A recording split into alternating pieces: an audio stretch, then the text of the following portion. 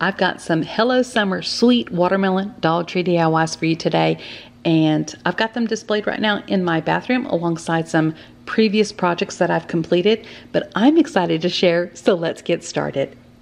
On this channel, I love to share easy DIYs and budget home decor, and if we haven't met yet, my name is Lisa, and this is Our Gray House. Alright, before I start DIY number one, I got this little cutting board at Dollar Tree, and I like the size and the shape so much that I'm making myself a pattern because, you know, like when you go back to Dollar Tree and you really want to get that piece and it's not there, well, now I have a pattern I can make my own if I need to. But I'm going to do some easy Mod Podge. I'm pretty sure I got these napkins from Dollar Tree, and I started to do a different method where you Mod Podge it on, and while the Mod Podge is still wet, you take like a match or whatever and you light it on fire. You light the napkin on fire and then it kind of burns itself off, like the edges or whatever. I'm not explaining that well. Anyway, I felt like that was a little bit excessive. So I am just Mod Podging it on, and I'm slowly pressing, as you can kind of see, and I'm just going to let that dry. And did I tell you I think I got these napkins from Dollar Tree. Anyways, I'm trimming off the edges. And then I'm taking some green paint because I kind of wanted to blend it a little bit more at the bottom and make it look more like, I guess, less decoupaged. And then I just take my finger sander, and this is how I clean up all those edges. It is so easy to do this, y'all. You just take the finger sander, or just like a regular block sander, or just a piece of sanding paper, and you just kind of go on the edges. And I'm cleaning that up there at the handle because I'm going to be doing something a little bit different with that, and I didn't need it to go all the way up to the top. And we're going to be adding some jute twine to the handle. And I left the back of it blank because, if y'all know me, I love to do double-sided signs, and I didn't want to put really anything on the back just yet because I'm not exactly sure what I want to put back there. I'm thinking of doing a sunflower video, so if y'all want to see that, let me know in the comments below. But anyway, so I'm just carefully wrapping this jute twine around, and that's how I'm going to cover up the handle. And I realized I didn't get like just a picture of the project by itself, but there it is. It's on a shelf in my bathroom, and I think it turned out super cute. Let me know what you think in the comments below. My sweet friend Ellie from DIY from House to Home hosted this open invite playlist today, and I'm just so thankful for her. She is such an encourager, and she really makes some cute projects, so I'm going to have a link to her channel as well as the playlist in the description box below. I really do hope you check it out. For DIY number two, I got these little round wood circles from Hobby Lobby. They were not on sale. I could not find like a section of the store where they would be on sale. These were not on sale. But I am cutting 2 of them in half, and then I'm going to leave 3 of them just as a little circle. And I think they're about 1 inch big, I guess, something like that.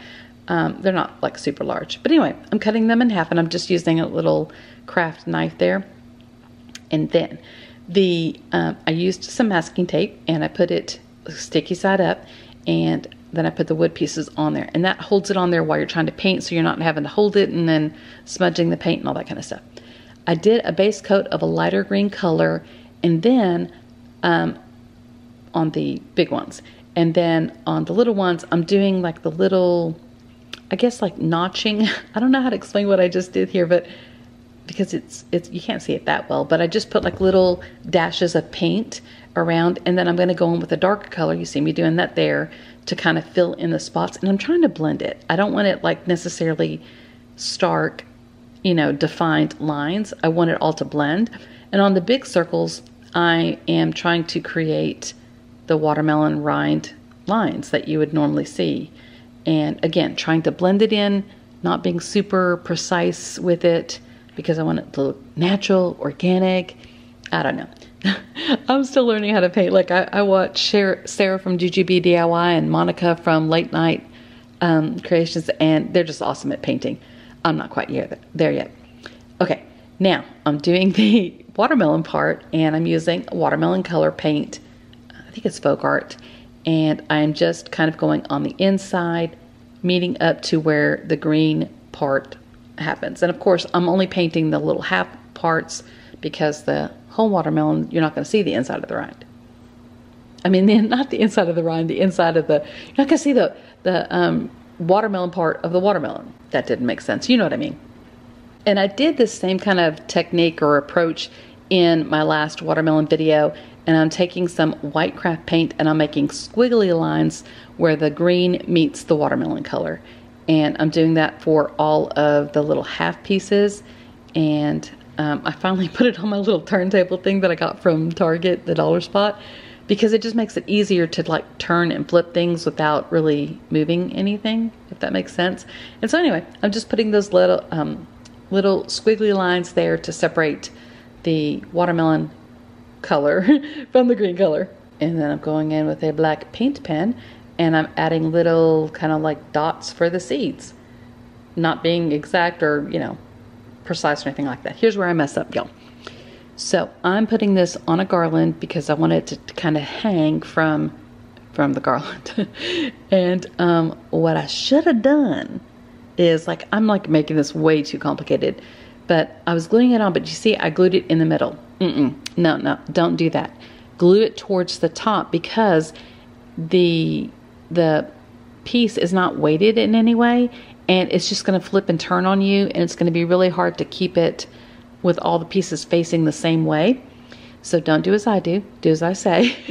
And if you recreate this project, make sure that you glue your garland twine to the top of the piece so that it hangs better. And this is what I mean. I had to actually put some masking tape behind there so that it would like not twist and turn. But I think it turned out really cute. I like how the big watermelons turned out. I like how the little half slices turned out. I think it looks super cute. Let me know what you think in the comments below. All right, y'all, it's the last DIY. This is DIY number 3, and I took this Easter thing, I don't know when I got that, but it's from Dollar Tree, and I let that soak on there, and this part here, it took me about 10 minutes. I let it soak. I don't know why I left that footage of it soaking, but as you can see, I just take my little scraper tool thing. Oh, I was telling you how many minutes I was at that point. Anyway, so then I just scrape it off, and I do try to sand it a little bit before I paint it, and I'm just painting it with white folk art paint in the color Plaster probably, and I'm just giving it a really good coat, trying to not go, you know, just go right up to the edges. I'm not trying to be messy with it or anything, trying to be neat. And so yeah, just gave it a coat of paint. Then I used my Cricut, see that little slicer tool? What I'm doing is I'm pulling off where the Hello Summer was, but I had used my slicer to keep that top portion on there and just be able to pull off that bottom portion because I wanted it to be spaced the way it was when I made the decal, but I'm going to use this top part as a stencil. And so I reuse my Expressions vinyl paper transfer tape. I reuse it until it just cannot be reused anymore. And I put it on the paper transfer tape, and then I'm going to transfer that to the sign. And I try to center it, but I just measure with my heart. So that's how that goes. Then I'm taking some more plaster paint and I'm dabbing, I don't know. Anyway, I'm painting over where the sunglasses are, because that way when I go back in and paint, that's going to help it not bleed or, you know, run over or anything. Then I'm taking several colors of green, 3 colors to be exact, and I'm going around and kind of in like a dash motion, and I'm just making little marks all the way around where the rim of the glasses is. So that way, this is going to mimic the rind of the watermelon. And I was trying to make it so it wasn't like one color, just plain, blah, blah, blah. I was trying to make it like cute and stuff. So then I'm pulling off, I was using permanent vinyl, which is not the best thing, but that's all I had. And then I'm taking this maize color, which is my absolute new favorite color by Waverly, and I'm making little dashes all around the edge, and I go over this I think probably 2 or 3 times just to make sure that, you know, it looks good and it's a deep enough, dark enough color. I didn't really want to go with a brighter color, so anyway, I wanted to use maize because I really like maize. Then I took vivid pink and the watermelon color, and I'm doing the inside of the glasses. I was trying a couple different techniques, and at any rate, it's didn't turn out how it was going to turn out in my head, but I'm just going around trying to blend colors, not again, I'm not trying for one solid plain color. I'm trying to get some different, you know, like shades of it in there. And so I go all the way around. I go back in with the watermelon color because that was too pink. I didn't want it that pink, but you'll see how it turns out. And I do go back in with some, oh, here's me still painting the watermelon color. You already seen that. Why did we leave this in here, Lisa? I don't know. I do take a black paint pen and I make, you know, little seeds because it's watermelon. This watermelon has seeds. I know some don't, but mine does. And then I'm taking a really like detailed paintbrush. Well, actually I tried 2 or 3 of them until I get the one I want. And I'm just adding a little bit of highlight with the white or the plaster color that I was using before. Just to kind of, again, so it's just not plain. And this is how it turned out.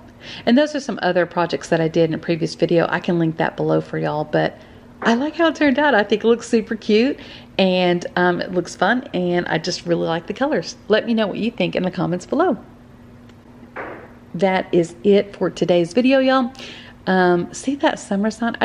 I really, really like the watermelon color with the greens that I used, and I just think those are just a nice pop of color, and they look fresh to me. So again, I will link that other video with the other projects that you see here in my bathroom. I'll link that below, but this is how my projects turned out for today. Super cute. I really like them, and I hope you do too.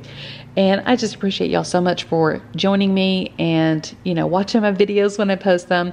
I try to post something new every single week, and I really just appreciate y'all stopping by my channel. And if you haven't already, I'd love it if you'd subscribe.